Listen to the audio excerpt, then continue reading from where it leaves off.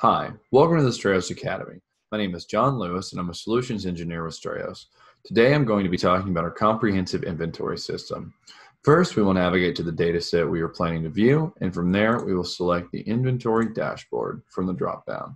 Now we can see the material management section.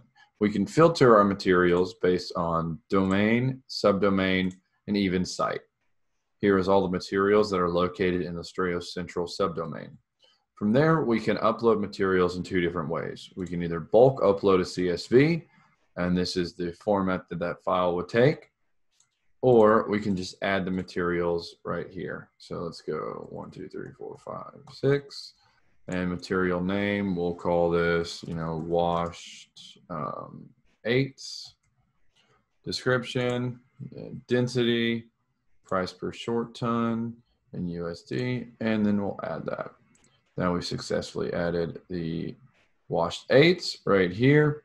We can view the hit price history, delete the material, edit it, or even add a new price. And then if we want to see the inventory report, we can navigate here, select Strayos again, the subdomain Strayos Central. We can either look at all sites or any specific site. So from here, we'll go to the Academy site. And we can see all the different stockpiles, the dates that they were added, what material, what density, the prices, as well as the volumes, tons, and total price, and any notes that we've decided to put on here.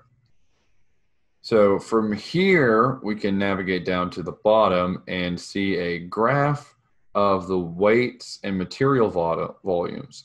These reports can also be downloaded as a PDF right here. And that's going to show all the same information here. On the material volume and weights, if we highlight specific sections, we can actually see the actual number. And then here is the PDF, and that is just the high level information shown.